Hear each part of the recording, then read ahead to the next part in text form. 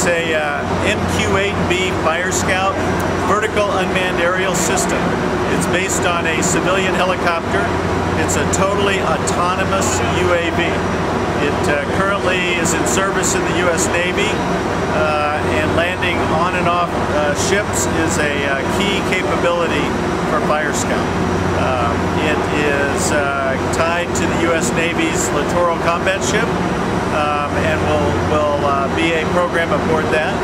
It also has been selected by the U.S. Army as a vertical unmanned system, aerial system for the brigade combat team, and it will support the tactical warfighter and go where the warfighter goes. It's based on the Schweitzer civilian 333 helicopter, so Northrop Grumman and Schweitzer partnered.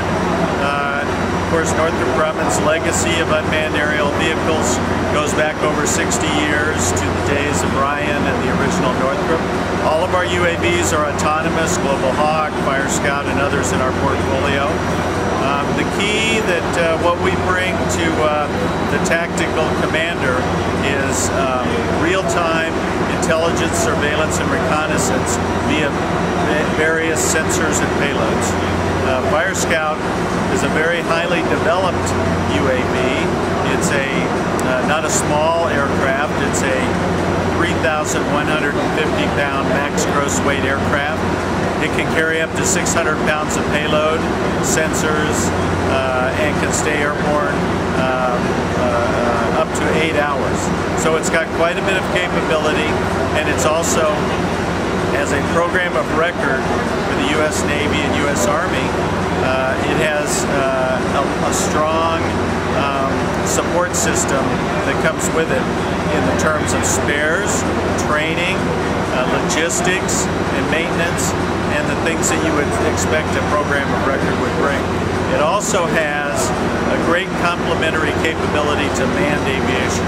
So when you have manned aircraft working alongside unmanned aircraft, you have the ability of Fire Scout to do things that you just don't need a person in the cockpit to do.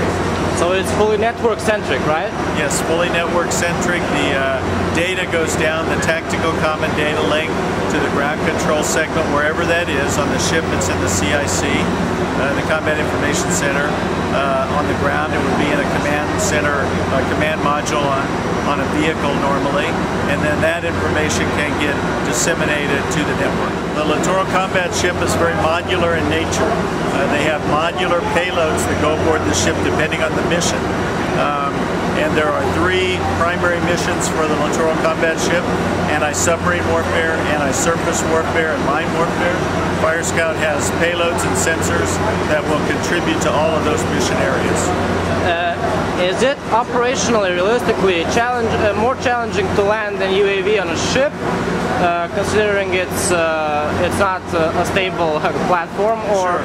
And we have a system that has been developed by Sierra Nevada Corporation called UCARS, Unmanned Common Automatic Recovery System. It's a very precise millimeter wave radar system that allows Fire Scout to land autonomously and take off autonomously on the ship. So there's no man in the loop at any time.